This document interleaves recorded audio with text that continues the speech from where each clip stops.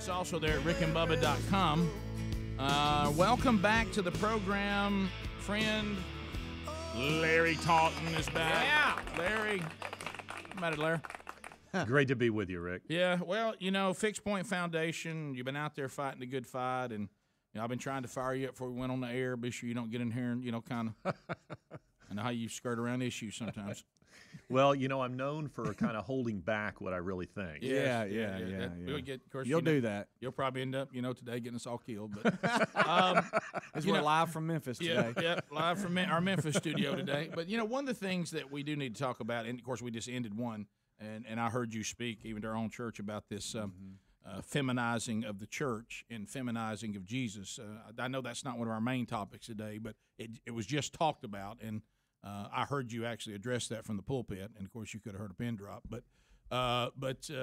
So that's something that I know is one of your passions as well, because the American church is in for a fight. Yeah, for sure. It seems to me, Rick, that everything's become all about tone. It really doesn't matter whether you're right or whether you're speaking truth. It's all that matters is sincerity and tone. And we're increasingly facing an enemy abroad that isn't really concerned with tone. And it's going to require us to really become a little more serious about who we are, and we're going to have to. Our manhood, as such, is really going to be tested. Well, one of the things you hit on, and we're going to talk a little bit about, because this is what's going on right now. Yeah, and that is that Christianity is being persecuted all over the world, and to a much smaller degree, but still to a degree in America, and that's only going to increase. You're going out to Europe, and you're going out and looking at other parts of the world and say, hey, by the way, it's coming to you, America. You need to be ready. And one of the things you said that really, it really stuck with me was why so many males are being drawn to Islam who are confused and have not already established their faith, and Islam is appealing to them while Christianity, the American European version of it, isn't. And talk about that for a minute, because that you're the only one I've heard say that. Yeah, I think listen, if you're outside of the Christian faith, and if you don't know manly Christians like Rick Burgess and myself, then the church probably looks pretty sissified to you. And the reality is that for many young males, Islam looks, which is hyper masculine. Their treatment of women is extraordinary. But when we're talking about ISIS and Boko Haram and this sort of thing, it looks very masculine. It looks tough. It looks like they're fighting for something that matters. They're pretty clear about who they are and what they believe. And there are more. Get this: there are more British-born Muslims fighting for ISIS than are fighting for the British Army. Now that's a big statement. That's incredible, and big statement. We haven't seen as many that's flowing British, out of this That's country. British, that's not Middle Eastern. That's British. That's right. British-born Muslims raised in Britain. The famous, the infamous figure Jihad John speaks with a British accent. He was born and raised in Britain. And these are guys who are flowing to the Middle East. And we're seeing some of that out of this country, and I think that will only increase. All right, so we've been watching our president, and when we are at war with terrorists, that there really is no way to ignore, overwhelmingly, with very little exception, our terrorist attacks that we've had against Americans and Europeans and Israel all go back to the same religion. Mm-hmm. Well, now the president is quick to say, whoa, now. First president to do this. Christianity has no, we can't get up on our high horse. Look at the history of Christianity. Now, we've had some radicals, the Crusades, the Spanish Inquisition. He loves to talk about those two things. And I told everybody before you got here that you're tired of this. Oh, I'm really sick of it. This came up on Al Jazeera in this recent debate that I did there, but it comes up everywhere in my debate with Michael Shermer, another well-known atheist, with the imam, not my mom, but an imam, Muslim cleric. Right. And others. This comes up, and it shows how bankrupt the argument is, that you have to go back 500 to 1,000 years to say, well, here we go. Christians did these terrible things. I think it's rather easily dismissed and dealt with. If as I pointed out to one of the fellows I was debating on Al Jazeera, if I reach across here and I hit Speedy and I say, in Jesus' name, that doesn't make it a Christian act. Right. Christianity, Jesus did not say you are to evangelize at the point of a sword. In other words, the Spanish Inquisition, the Crusades, and by the way, I want to say this about the Crusades, there's also a matter of chronology. Muslims invaded Europe in 711 A.D. The First Crusade began in 1095, so we're almost a 400-year gap. So that is worth pointing out. There's a matter of chronology. Muslims invaded Europe, but anyway, that aside, killing people in Jesus' name is clearly contrary to Jesus' teaching, whereas violence done in the name of Allah is quite consistent with the Quran. Now, when you say this, and Memphis is pretty today. Yeah. Well, but when you said this, you actually have the audacity to actually quote from the Quran and actually support your argument. Yeah. But because I keep hearing, well, now that's, and then some of these people, well, different versions of the Quran and this and that and whatever. But so the question that nobody wants to take on, no one, is which group are the devout Muslims? The ones who are right now waging war on all who will not convert are the ones who say, well, no, that's not really our call. Yeah. Which ones would you, like, for instance, let me use a Christian example. Who's the Christian here? I believe that Jesus Christ is the only way to heaven. Well, I'm a Christian too, and I believe there's many ways to heaven.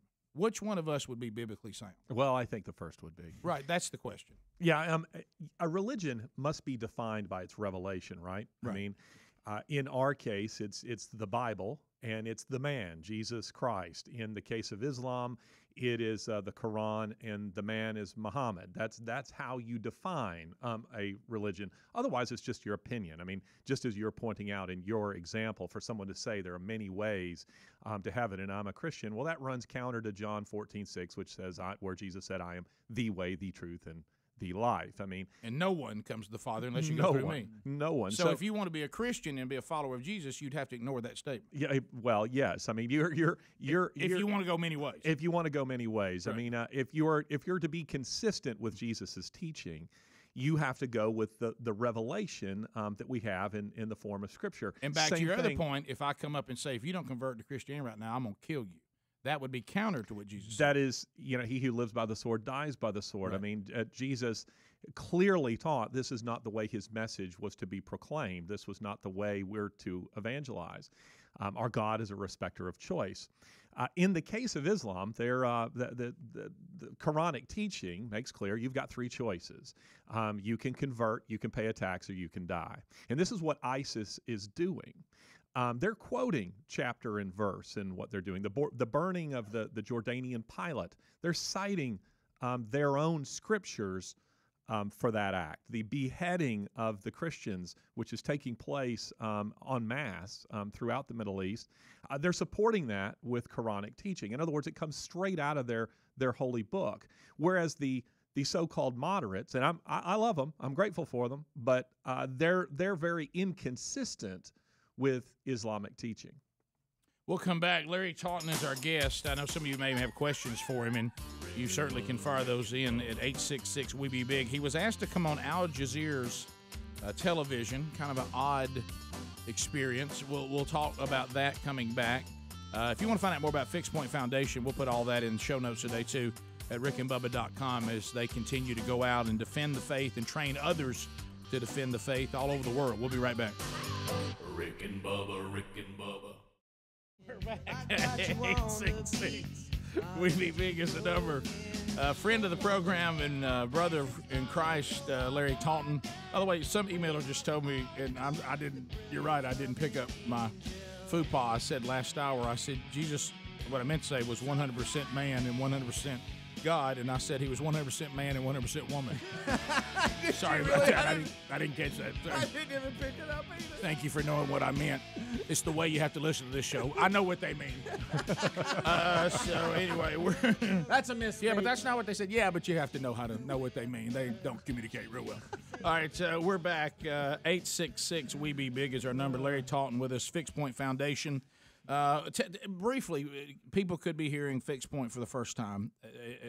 I had kind of a real simplified version of what you do, but tell everybody what Fixed Point's all about. C.S. Lewis said that Christianity is a fighting religion, and at Fixed Point we fight. I mean, we seek to defend the gospel of Jesus Christ in the marketplace of ideas, and so we're in missionaries in some sense to the industrialized world. So I'll write for USA Today, The Atlantic, appear on CNN. This debate we were just talking about on Al Jazeera. We seek to push back at a culture that's increasingly hostile to Christianity. That's what we do. And one of those was your invitation to go on Al Jazeera's. I remember when I got that email, I thought to myself, He's lost his mind. well, no, my first thought was all the memories that Larry and I had, and I started thinking, what will my role be at Fixed Point? How will I do passing the torch? Right. Well, because we know that what they're trying to do now, and it happened in the interview with you, is you immediately realized that everybody in the room was hostile toward your belief system, and over here's the Muslim, and they're not asking him any hard questions. Yeah. Of course, like they want to ask you about how marriage is defined, and you want to hear how they define it? Yeah, I mean, you want to hear their response to any other version? Yeah, never asked him that. Yeah, and so what was that situation like? Well, it's really kind of interesting. Al Jazeera itself, I mean, we had to think about this fairly carefully. Al Jazeera has three main networks, Al Jazeera Arabic, Al Jazeera English, and then they launched Al Jazeera America 2 years ago to try to win the hearts and minds of Americans. It's owned by the Qatari royal family, who is also known to support Hamas and the Muslim Brotherhood. So Sure. Kind of interesting. So Al Jazeera, if you don't have to look hard to see there's an agenda here.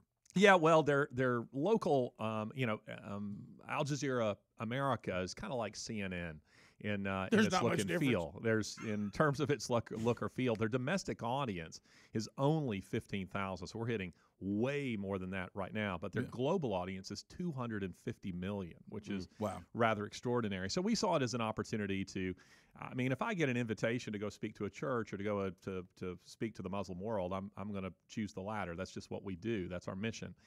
So here I was debating Dan Dennett, who is one of the very well-known atheists, one of the top atheists, if you will. I was kind of excited about that. He's a guy who wrote a book called Breaking the Spell, in which he basically says, that religion is an illusion, a man-made kind of thing. And then I was debating this, also a part of this, which is kind of strange. A Muslim cleric, Zaid Shakir, one of the most influential Muslims in the world, apparently.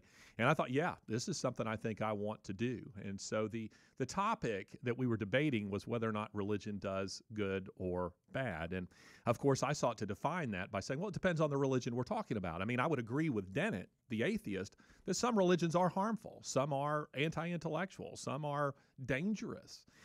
But not Christianity. Christianity isn't one of them. And, of course, they immediately, go to things like the Crusades, or violence in the Old Testament again, or whatever. And I thought, okay, Old fine. Testament violence. Yeah, I thought I'm more than happy to wade into this territory and discuss all of this. And so that's basically what we did. But again, I want to go back to what and it took place in this interview. What is this thing like when we take on the definition of marriage and the movement of the alternative lifestyle community? Why are they so silent about Islam? But because, yes, Christians say we believe marriage is defined this way, and we're going to stand up for that. And there's even rallies going on this weekend in case the ruling's about to come down from the Supreme Court. But there is no call back to your original statement about we can't let this crusade Inquisition thing continue to be used. We would be in conflict of Christ to say, well, if you try to define marriage another way, we're going to kill you. Yeah. We just say we disagree with that. We think that's immoral. We do not believe God was clear He put he's on record. If you believe that's the word of God, then he really never he defined this right out of the gate, and he never changed his mind. Jesus confirms it again in the New Testament, refers back to he made them male and female. So that's really not, there's no real argument there from the Christian faith, but we're not coming to get you and take your life. Yeah. Well, Islam says, you remember when, and I never can pronounce his name, the guy that's no longer in charge in Iran, but he was there, Ahmadine, whatever his name was. Ahmadinejad. Yeah. You remember when he made the thing, we don't have homosexuality here. And everybody laughed. No, what he meant is we don't tolerate it. If someone finds out, if we think that, we'll kill you. ISIS just beheaded a number of homosexuals. Yeah, threw some off buildings, behead. But you never hear anyone of that movement say, and you know what? It is absolutely dark and twisted. Islam's view of homosexuality is wrong. You never hear that. I think the reason is this. I can only speculate, but I think of the 1930s. Mm-hmm. People forget this. Winston Churchill was actually an anomaly when he was the guy who said, war is coming. No one was listening to him in the early 30s and the mid 30s. By the late 30s, they were starting to listen.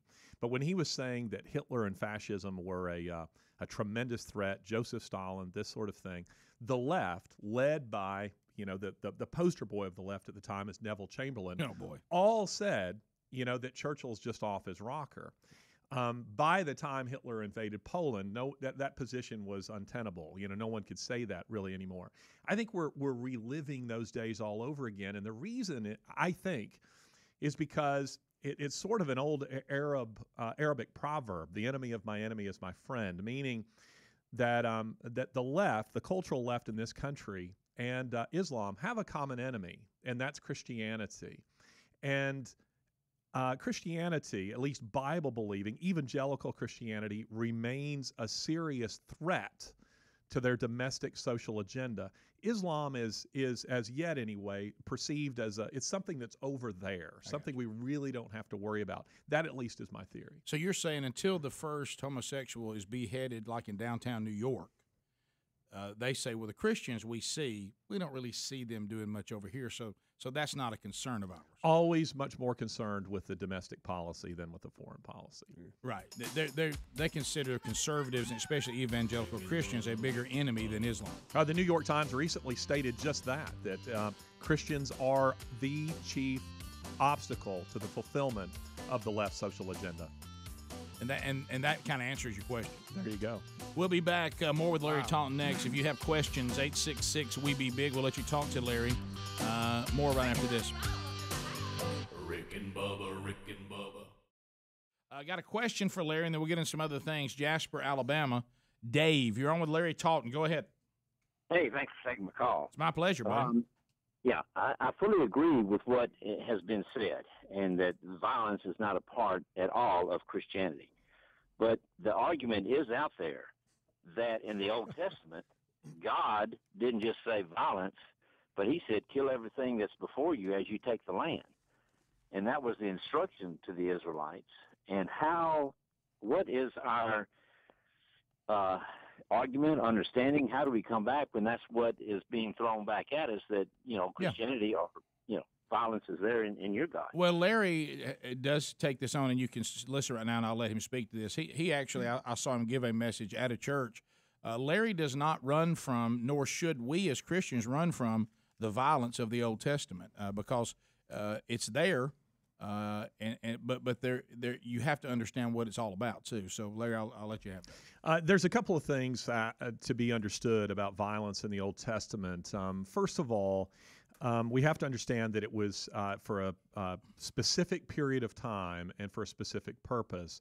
Another thing is that violence in the Bible, you have to understand that there's two major categories: that which is commanded by God, which we see, say, in Exodus chapter 12 with the Passover, for instance, or the kind of violence that you see that is simply being reported. So, as in the case of Judges 19 and the dismemberment of the concubine. If I were to push over to Helmsy there, let's say he knew nothing about World War II, and I just pushed over to him, which is likely. Yeah, okay.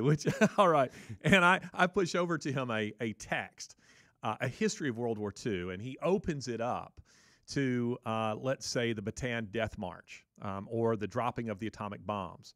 And he's just horrified, understandably, by what he's reading. It would be silly if he concluded, well, this author clearly condones these terrible things. I'd say, whoa, hold on just a second. It is simply being reported. Furthermore, in the case of violence that we see in Scripture, you must understand that God always offered opportunity to repent. How many times did they go around Jericho? A lot. Yeah.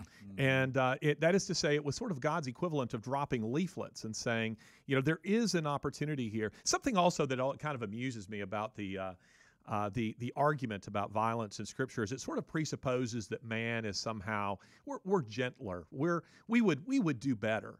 And I love what King David said when God was preparing to judge him. God effectively gives him the choice. I can turn you over to your enemies, or I can punish you. And he says, whatever you do not turn me over to man, for he knows no mercy. Your anger has an end. In other words, this is a picture of a God who is just, but who is also merciful and who chooses to relent. I mean, let's take a look at, just something like Jonah. Jonah's kind of typical of all of us. He doesn't want to go to Nineveh. He wants those people to suffer. And God says judgment may befall them, but before it happens, they're going to hear the truth and they're going to have an opportunity to repent. This shouldn't be something that completely horrifies us. In our own day, right now, and unless we're just painfully naive, our freedom right now, all these people here, is preserved by people who are fighting and dying all over the world. This is what it takes, and it's no different from what we see in Scripture. Yeah, and there is God's wrath being handed down on a people has been done through His chosen people. It's been done to His people that He chose who've turned against Him by their enemies. I got in this argument with a buddy of mine about whether God allows these things, or is this just all things that have happened because of the fall of man? And I said, well, if you don't think that God allows them, then you don't think He could stop them. And I said, so He says to His people, make no mistake, I'm bringing the Babylonians. I'm bringing them. Mm-hmm. Now, He went on to make the Babylonians pay the price for their rejection of Him, but He used them to even discipline His own people. He sure did. And so they're when you talk about war, and you talk about, just like right now, a lot of people are saying, oh, my gosh, I can't believe we have this president. But then you read in the Bible that says that president was put there by God. But why? That's the question. Why is this happening? What is His purpose of this? Sometimes it's to bless, and sometimes it's to punish. But ultimately, the point you're making, which can't be missed, every single bit of it is merciful, because all of this is giving you an opportunity to repent. Mm-hmm. And if you don't, He's already been on record that sin leads to death. It always does. Well, and when people say, well, what about innocent people? What innocent people? There aren't any innocent people. If you look at the holiness of God, there's not one innocent person here. I put out on Twitter yesterday, and of course it made some people angry. I'm never really I'm not taken back by the suffering in this world when I see what we've done. I'm really more taken back that God hadn't killed every one of us.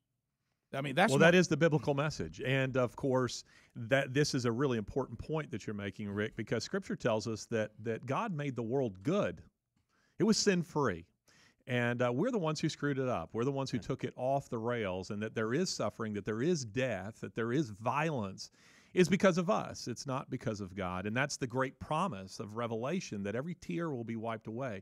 Death will be no more. This is how he'll reverse the corruption that we have brought into the world. But, I think of a passage immediately comes to mind, Luke 13, where the Tower of Siloam falls and it kills a number of people. And the people say to Jesus, were they really bad sinners? I guess they were. And Jesus says, repent, lest the same thing happen to you. And in other words, to your point, right, that we all have the taint, the stain of sin, and it's only God's mercy that prevents Him from taking our life at any moment. Yeah, we have to ignore a lot of His mercy to take issue with Him on the things that are allowed to happen. Mm-hmm. And we always ignore that part of it. That's human nature. The fact that He hasn't just wiped this place clean of every single one of us and just said, you know what, I tried that a couple times. When I destroyed them the first time, I even went on record as saying I regretted making them. Yes. You ever seen that line? That's a big line when he's getting ready to bring the flood, and it said that he was so disturbed by how evil man had become, he regretted. Isn't that amazing? Making man. But he regretted it. Think of this, Rick. How long did Noah preach? Do you recall? 120 years. Before the flood. Before the flood. And how many people said I'm in? They didn't. I talk about Jeremiah. You know, when you talk about all the violence that happened with Jeremiah, because you run a ministry, so you can relate to this. What do you have to do periodically to those of us that support what you do? I got to give you a report on what your money and investment in the kingdom has produced. Mm-hmm. We did this, and this took place, and that did place. You know, I do that. I see ministries do that all the time. I've been on boards, and I've been with people who brought me in for the presentation to talk about some stuff. Jeremiah. Hey guys, I've been at this. I appreciate your support. All right, how many people have submitted to the authority of our holy God? That'd be 0. I got none. Isaiah 2. Yeah, I mean, yeah. Nobody has repented. You mean it's not about numbers, Rick? Right. I got 0. I got nothing. But what I love is when Jeremiah says, "I'm done with it.